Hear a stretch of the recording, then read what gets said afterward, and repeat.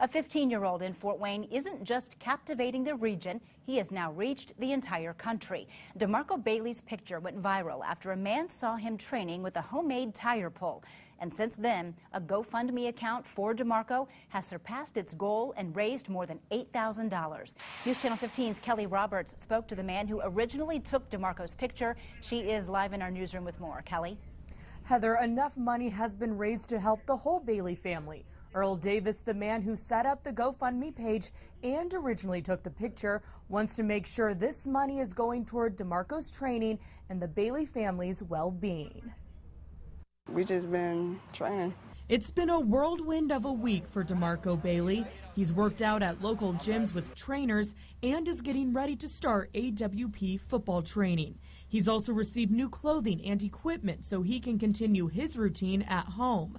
One piece of equipment similar to the device that made him so famous. I got like this sled thing that is like my tires, but you know, it's more like mobility. All of it, about $1,500 so far, paid with money from a GoFundMe page set up by Earl Davis, who originally took Demarco's now viral picture. Most of the people that shared was asking for ways to donate and send stuff.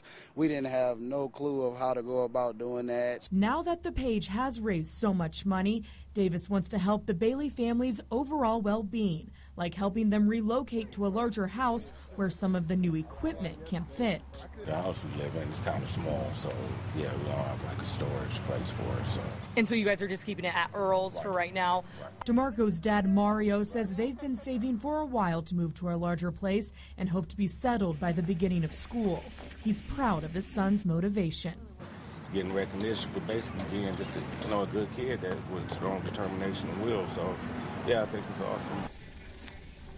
Earl Davis is seeking legal advice to make sure all this money is getting into the family's hands in the right way. He plans to close the GoFundMe page soon.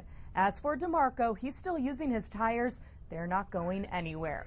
Live in the newsroom, Kelly Roberts, News Channel 15.